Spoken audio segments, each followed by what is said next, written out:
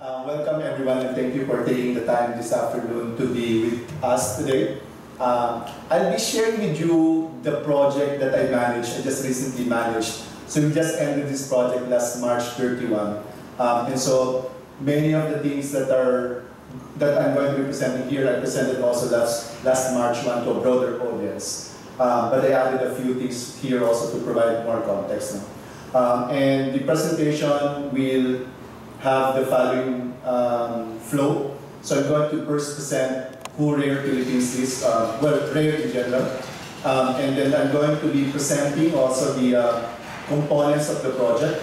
I'm going to be presenting to you what we have done, what we have learned, and what are the other things that we thought we should be doing. At the end of the presentation, as Cris said, we're going to have an open forum so you can ask questions because there are a lot more nuances and details in the project that you might be interested to pursue. So let me.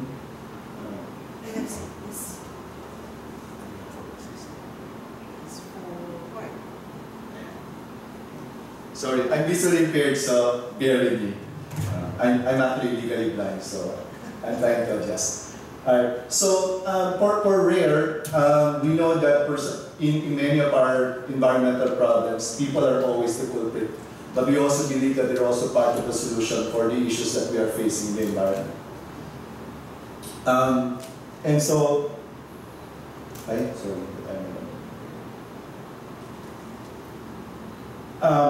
all of this is, we're looking at behavior change as key.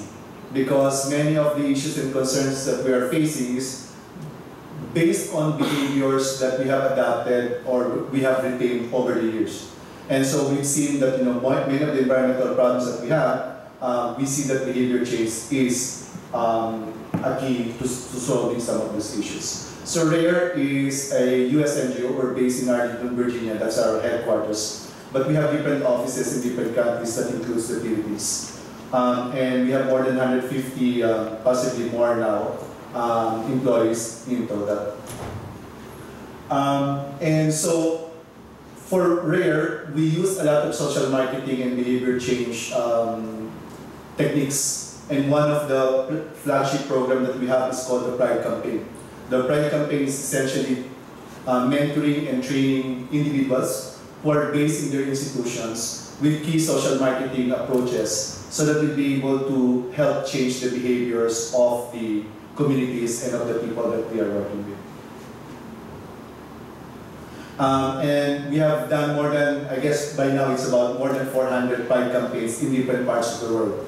The most famous of which is in St. Lucia in South America, where we started our Pride campaign, where one of our early founders have actually saved one of the species of parrot in St. Lucia. He's now actually considered a hero in St. Lucia. And so that's where we started the Pride campaign in order for us, and in a way, develop a turnkey solution that we can bring to different parts of the world. In the Philippines, depending on high tide or low tide, we have 7,107 islands, 891 of which are coastal municipalities. So just imagine the vast, the big area where coastal communities are located and the impact of fisheries in the lives of the people in that area. We work with what we call conservation fellows. So the conservation fellows, most of them are employees of the local government units. We train them on social marketing. We train them on the Pride campaign so that they become advocates and they become champions in the area to push conservation efforts. And we have I think we have more than 100 conservation fellows now in different parts of the country.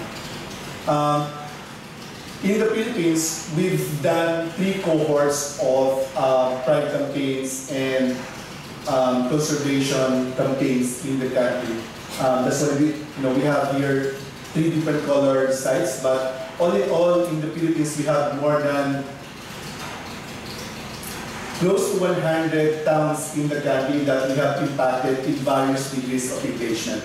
Some of them are really intense, just like what we're going to be presenting to you later. Some of them are really arms-length kind of engagement. We train them, they implement the program, and currently we're engaging with different government agencies like the Department of Environment and Natural Resources, the Bureau of Fisheries and Aquatic Resources. We're training their team and their people also on how to manage social marketing campaigns so that they can incorporate behavior change in their efforts to help conserve the ecosystems that they're interested in. Let me share to you very briefly some of the status in the state of Philippine fisheries. I guess many of us are more familiar with agriculture ecosystem or agriculture system. So for some of you, this may be the first time, but for others, maybe this is the this is a review. The Philippines, if you look at it, 1.6 million Filipinos are dependent on artisanal fishing.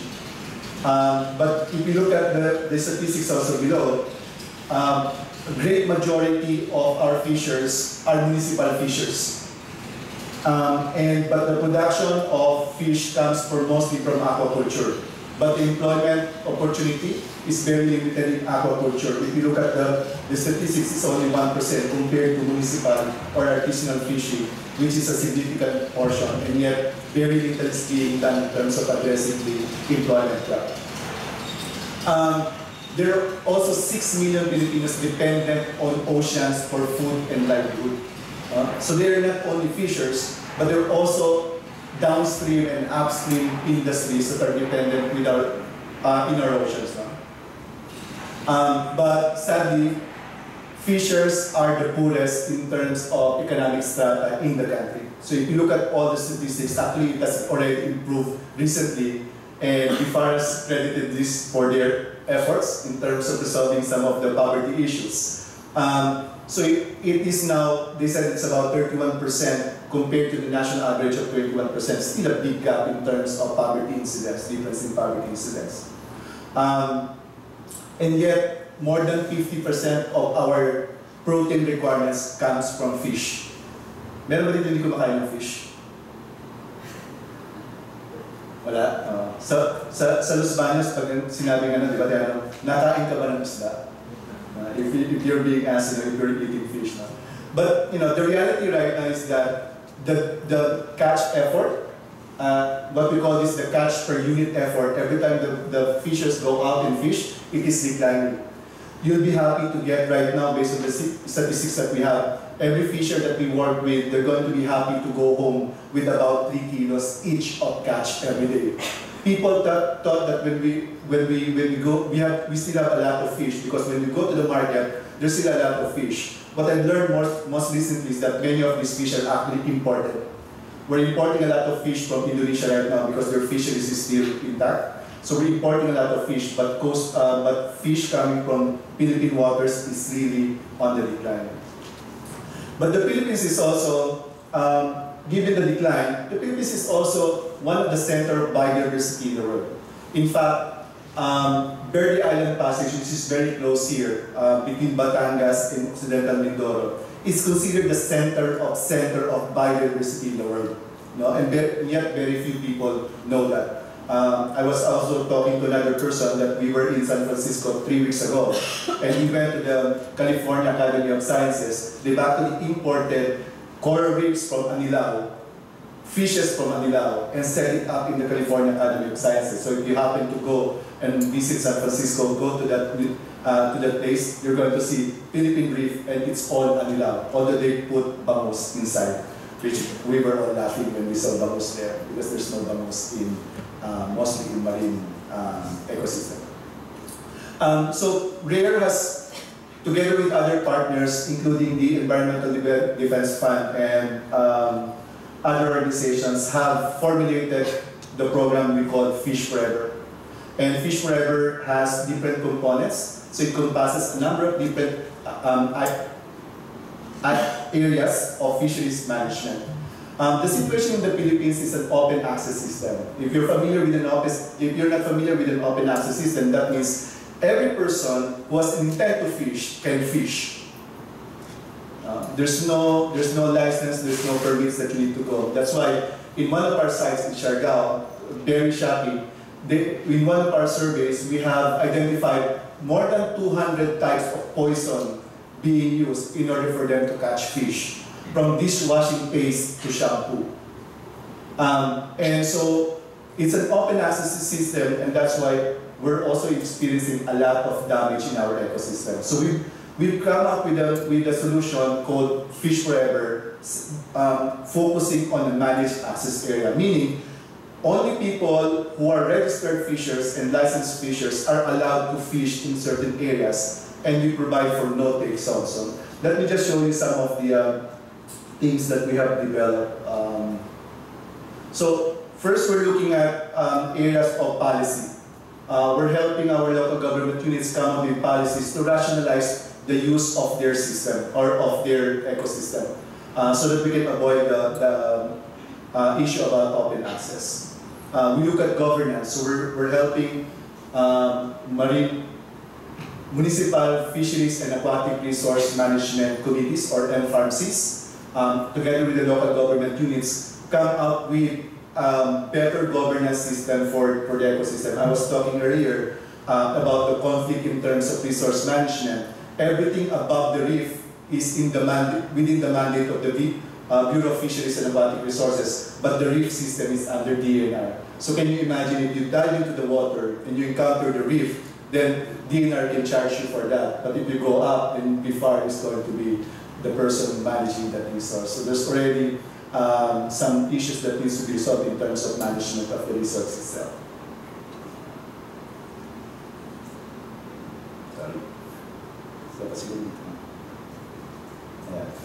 We're also helping them in terms of enforcement. We have a lot of bantay dagats, no? So we help deputize some of the fishers to become law enforcers in their areas.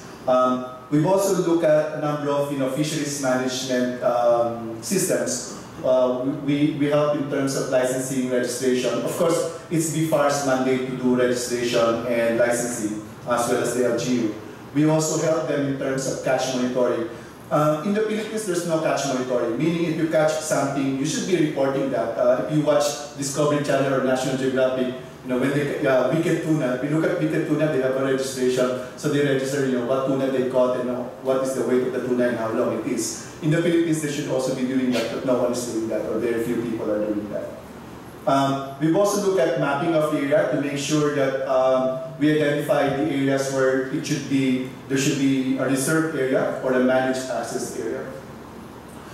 So when we say managed access area, what it means is that we've created a zone on the water to identify which areas are no-take zones, meaning no fishing activity should happen in that area, because those are critical habitats for fish and marine resources. But there's also managed access area where different fishers can actually fish, but using also regulated fishing gears. For example, we have areas where hook and line only hook and line can be used. Where there are areas where we allow nets to be used, so we will be able to regulate the catch. One of the hardest part of this job is actually convincing the fishers to reduce their catch. Because there's no way for us to achieve sustainable fisheries if we don't reduce the catch. How do we do that? So there are a number of different things that we do. One of which is really focusing on community support. We do a lot of social marketing campaigns. I'm not sure if you have courses or you've done social marketing, you've attended social marketing courses, but we do a lot of social marketing activities. We work with the communities. We created social marketing materials. We have calendars. This one is a calendar, so every time you click the calendar, you can see what you should be doing in order for you to conserve your environment. We have a lot of meetings. We work with communities. We educate them. They also educate us. They help us understand how to manage the resource better. The calendar that I've shown you before. One of the municipalities that we're working with even come up with sa saktong panagat, sikat, meaning in Tagalog, pag tama ang pangingisda mo, ikaw ang sikat, no? So they call them the star fishers. No? So meron silang, they have this kind of system in order for them to reward positive behaviors. So we also have campaign logo. This one is a grouper, no? By the way, we have sites na hindi pa nila nakakakita ng malaking lapu-lapu. They've never seen a big lapu-lapu. They thought that lapu-lapu cannot grow bigger than 2 kilos. No? So, because everyone is catching them na juvenile. We use a lot of mascots. Yung mascots namin, the same maker of Jollibee mascots. So for every site, we have a mascot, and the mascot represents the conservation efforts and conservation initiatives being done in the site. We support a lot of street activities. We have billboards. As I said, we use a lot of mascots. Ang mascot, patok na patok. Every time we go to the site and we have a program, we always have a mascot. It conveys the idea of conservation to all people. We use boat awnings whenever we have boats. We have messages. We have billboards. And out of these initiatives, we've been able to see an increase in terms of biomass in the area. Many of the sites that we have actually increased yung catch ng fishers doon. The recent, I don't know if you heard about this, but the Department of Agriculture has a program called MMK, or Malinis at Masaganang Karagatan, not yung maalala mo kaya. And they gave a prize of, I think, 20 million pesos last year, and the winner was one of our sites. But ito, picture ito na photo ito sa Pilar sa Camotes Island. This was 2 days after Yolanda. These are bantay dagats. So after they took care of their houses, they went and rebuilt the watch station because they know that they need to safeguard yung marine resources nila. Sabi nila, sira na nga yung bahay namin, masisira pa, nanakawin pa yung isda namin. So we need to make sure that we take care of our resources. And this is part of the social marketing campaign and behavior change that we have done. Now, one of the components of Fish Forever is called Markets and Enterprises, which I am leading. And I'm going to, as I said to you, I'm going to share with you a project that was funded by USAID and Bloomberg Philanthropies. This is a 13-month project, $2.3 million project, implemented in 7 sites. When I say sites, it's 7 towns in the country. That includes 2 in Lubang Island, in Occidental Mindoro, 2 in Negros Oriental, Bindoy de Leon, the towns of Bindoy de Leon, 2 in Surigao del Sur, Cortes and Campinan, and 1 in Tinambak in Camarines Sur. So the issue in the Philippines is really overfishing. Our fish are really overfished. So one of the things that we said that we want to accomplish with Fish Forever is put up stuff in terms of the open access system. But at the same time also, what we wanted to find out is that the hypothesis that we have for the project is that, is there a market incentive out there that will help us increase the support and hasten or catalyze the behavior change among fishers to support more sustainable fishing practices? And so we proposed to USAID and Bloomberg an economic development program that focuses on building economic resilience and economic development. We're hoping that with this two-pronged approach, we'll be able to contribute towards reducing overfishing and contribute to sustainable fisheries. We use a lot of approaches, and one of the things that we have used in our approach is a rapid prototyping. We've done a lot of rapid prototypes. We do a lot of research, but immediately develop products and services or ideas and put it in the hands of the users so that we can see and evaluate already and get feedback whether those ideas are going to work. And we've also done a lot of foundational studies. We've conducted coastal livelihood review.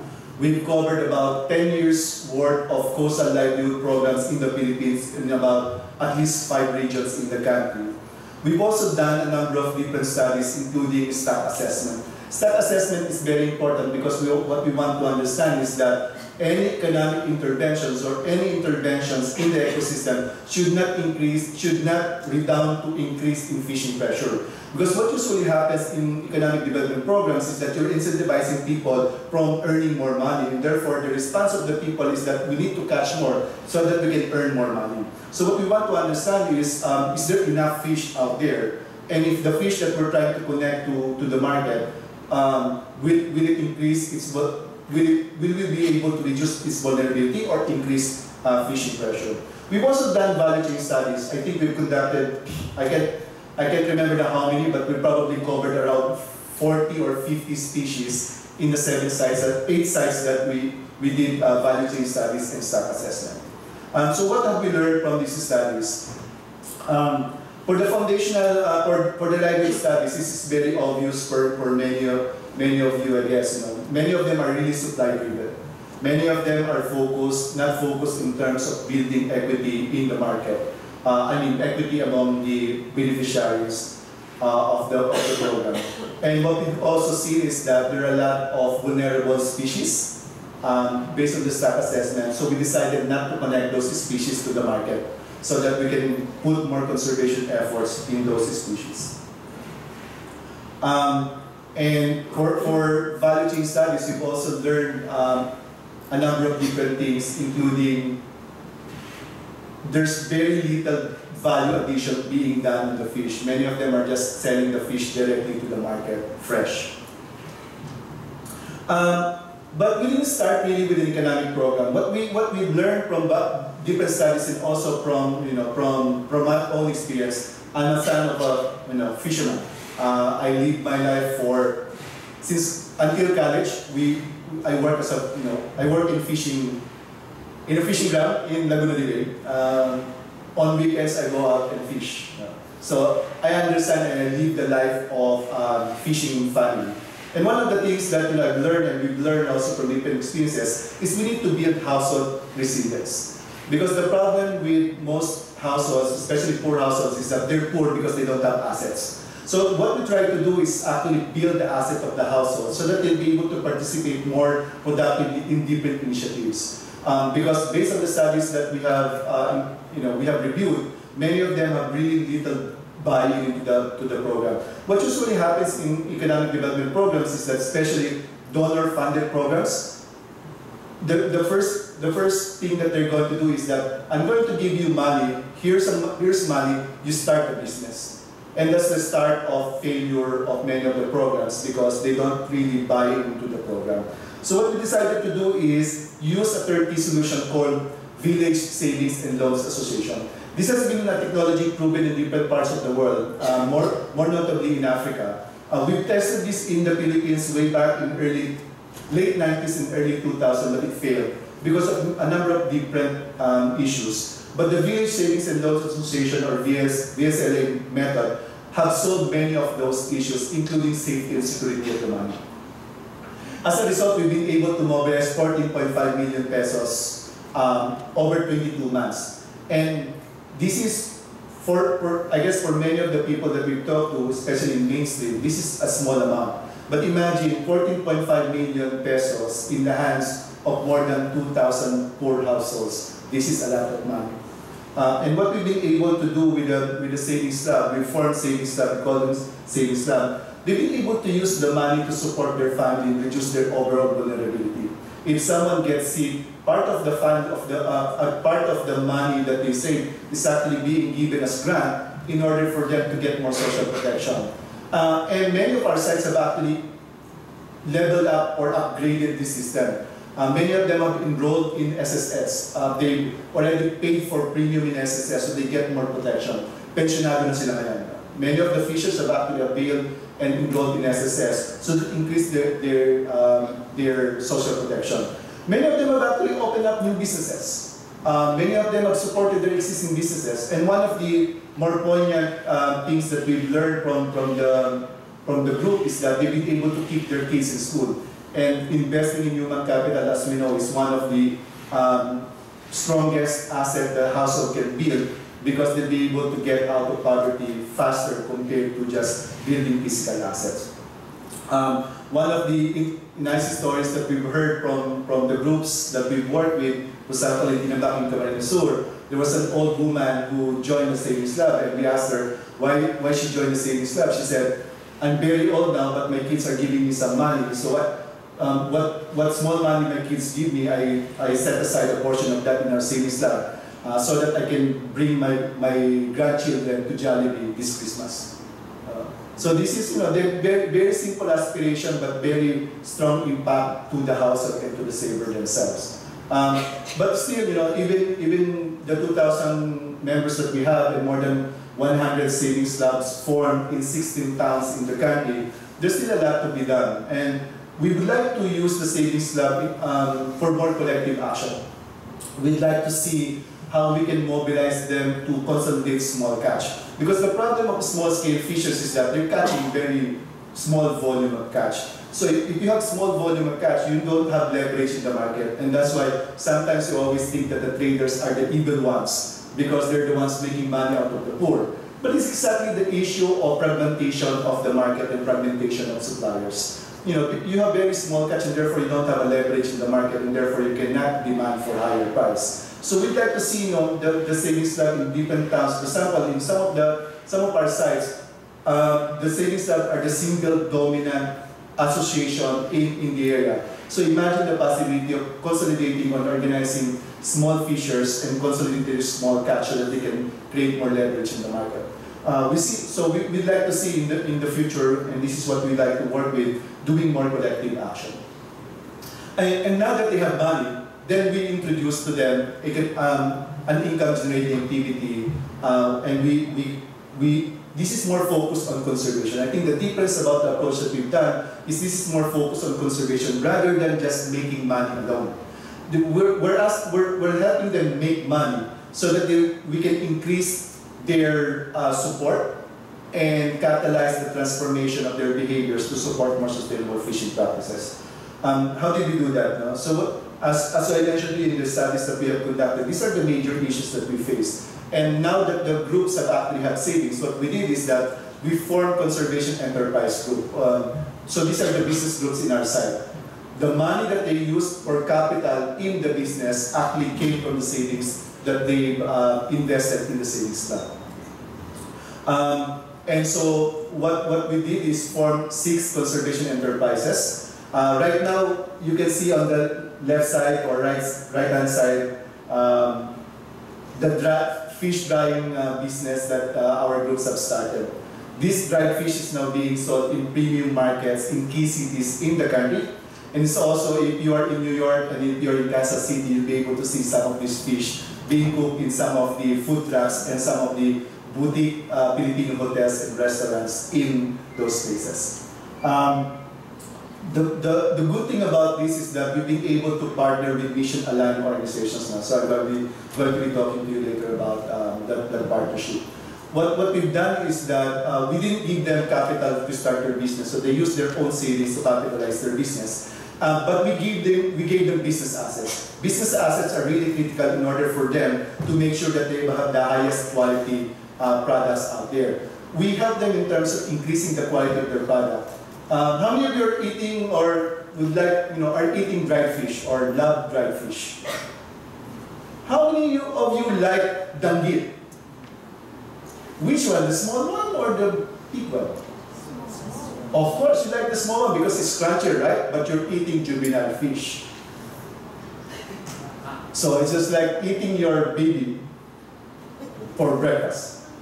Now, the truth is that we're advocating that a certain size of the fish that you need to be eating. So the small danggit, please don't buy them. That's part of my advocacy. So the next time you go to the grocery, please don't buy the small danggit because those are juvenile fish. The danggit that we're selling, if you're going to buy from us, are mature fish. This fish is flying fish. How many of you have actually eaten flying fish? Maybe, or have seen flying fish. Yeah? So no one can imagine, eating flying fish. And this is the beauty of the program that we have done. We've chosen species that are actually not vulnerable, not vulnerable in their state. So what we've been able to do is use some of the unconventional species, process them, develop some products out of them, and then offer them to the market. Because we've been able to convince, sorry, wala.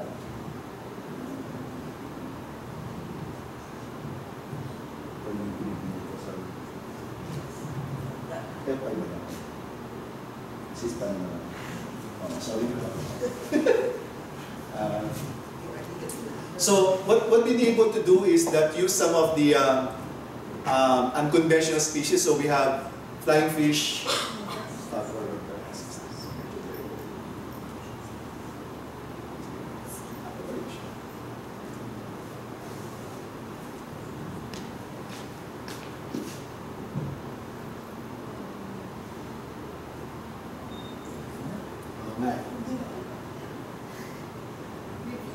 Walang binibinit ko.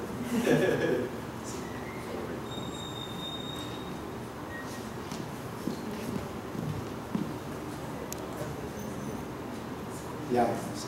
Ayan. So part of the program, as I mentioned to you, is that we're using the market's incentive as a way for us to strengthen support to sustainable fisheries. Part of the promise that we give to the consumers or to the buyers of our products is that there are more behaviors that we're incentivizing under this program. We're not buying fish if the fisher is not licensed or registered. We're not buying fish if the fisher is not reporting their catch. We're not buying their fish if they're not participating in meetings. And we're not buying fish if they catch them using illegal gears. So we're hoping that with these 4 behaviors, we'll be able to incentivize fishers to practice more sustainable fishing practices. And as a result of this engagement with the fishers, we've been able to increase the price of their product between 100 to 200%. In some other cases, we've been able to increase it 3 times the local market price. And we've been able to increase the value of the investment of the fishers and of the households in the conservation enterprises by as much as 50%. Most of them initially gave out 500 pesos as initial investment in the conservation enterprise. After 9 months or 10 months, the value of their share has increased to now 900 pesos per share. Because we've been buying their product at a premium. If you go to Eco Store, how many of you have been to Eco Store? Rustans in Holy Carabao, Real Food in Molito. Medyo high na konti yung mga stores namin. We've been selling danggit for 1,200 pesos a kilo.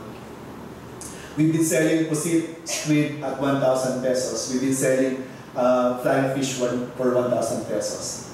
All because we're helping local municipal fishers practice sustainable fishing.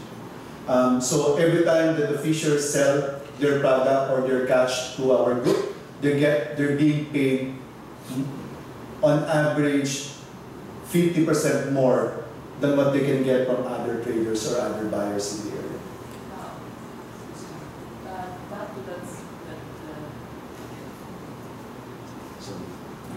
Just a question. That model, is that a typo error, or that's the name of the model? Just a typo error. Sorry, it's just a typo error. Okay. Yeah. Because you might have developed a different model that's the name. Right, yeah, sorry, it's just typo error. Thank you.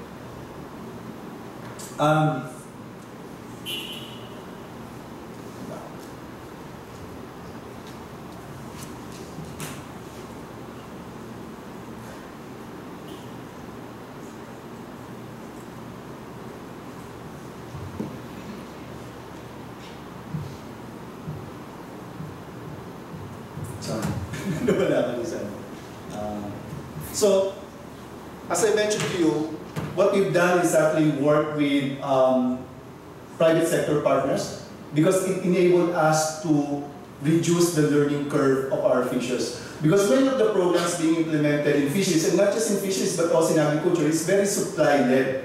What we've done is actually do a more market-oriented program because we don't have the capacity and the time and the energy to do market development. Doing market development is really quite expensive and takes a long time. So by partnering with mission-aligned organizations, we've been able to bring our products directly to the consumers or faster to the consumers, and we've been able to see the rewards from the market. So they get immediate incentive, and they see that doing the right thing actually pays off. So by partnering with social enterprises, we're partnering with some private corporations. One of the private corporations that we're working with are exporting tuna and some high-value species in the US and Europe.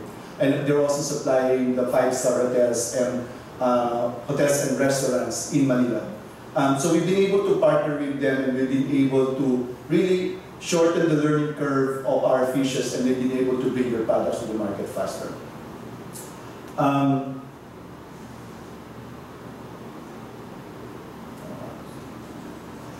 What else needs to be done? There's still a need for us to look at how we can diversify, how can we open more sites, because the problem that we have is that there's a huge demand.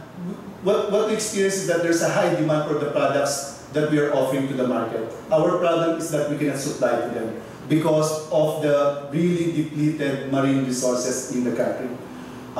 So demand is not an issue for us. So what we've been trying to do, and also we're being impacted by changing climatic patterns. Some other people don't want to call it as climate change, but we are experiencing a lot of change in climatic patterns. For example, it's supposed to be fishing season for certain species, and yet we don't see that fish. Before we started in one of the sites, a kilo of squid is only 40 pesos. And we said, okay, once we start the program, we can buy everything and we can sell it to the market.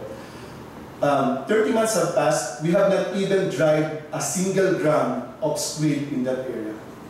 Because there's no squid. Even if there's squid, there's very little supply. Right now, the per kilo of squid in that area is 120 pesos. Because fishers cannot catch them or cannot get enough of that supply. So we'd like to see more locations, more places where we can do this activity so that we can address the issue of supply. For example, if there's something happens in the eastern seaboard of the country, we can rely on the western seaboard of the country to supply and manage the demand from the market. We also like to see additional investment in terms of training, in terms of assets for the fishers and their businesses. We work with some of the chefs.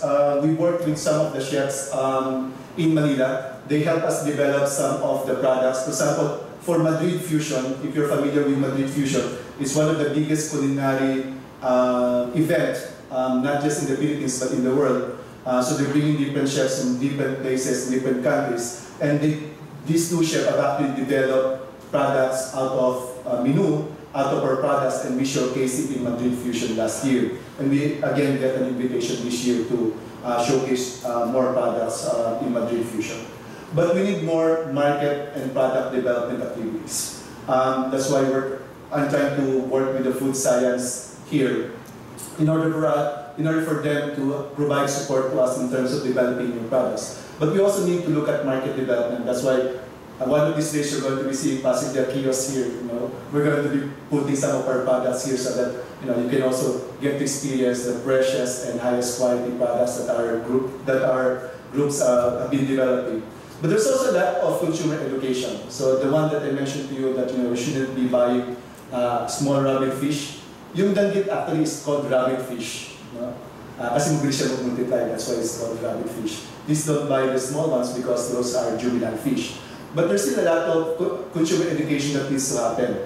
For example, when we go to 5-star hotels, they're still asking from us the usual suspect, groupers, lapu-lapu, snappers, or maya-maya. And those are already vulnerable species. So next time you order in the hotels or restaurants, please be mindful that what you're ordering is actually already vulnerable or possibly juvenile. Or you're possibly eating farmed fish, and you know what farmed fish means. So we need a lot of education, consumer education. We're doing a lot of social marketing efforts in that respect. And then we also have complementary activities. We help our communities improve their post-harvest processing, post-harvest systems. Because based on studies, 25 to 30% of the quality of the product, of the fish, is already lost because of poor post-harvest handling practices. So what usually happens is that our hypothesis is that if only we can improve post-harvest practices, if we can only reduce half of the post-harvest losses, that means more money in the pocket of our fishers, even without any additional market intervention. So this is one of the, we've launched a campaign called C3 campaign. So this is more than C2. So we developed C3, or Cool, Clean, and Care. What essentially does is that teaching both the consumers and the fishers and the processors to practice proper post-harvest practices, or use proper post-harvest practices to make sure that they produce the highest quality fish available in the market. The only promise that we give to the consumers of our products is that what they're going to be consuming is the highest quality, properly handled fish that they can possibly find in the market. Hindi naman sa pag-ano sa ibang mga fish products. That's why mura sila, mas mahal yung sa amin because many of the fish that you can get, for example, dried fish in the market, karamihan dito, these are already, tawag nila, surplus or in Tagalog, parang latak na siya. Anything that cannot be disposed or near decomposition, total decomposition, they dry it. Kaya mura yung nabibili natin mga products. So, yung products that we're developing, we make sure that they're the freshest batch there is. So there are a number of different things that we've done in the market. We're working with partners, so we build the local capacity of our partners so that we can develop local capacity so that they can continue this work. Because the problem with the work that we have is that we're very donor dependent. So now that the project is over and our funding is also over, we trained a number of local partners in the techniques and the technologies and the systems that we have used in the project, and now they're continuing this work. They're organizing Savings Lab, they're helping our conservation enterprises, and we're hoping with that kind of process we'll be able to sustain this initiative. So I guess that's the end of my presentation. I'm sure marami pang we can talk a lot more about this program, but I think we're open for questions.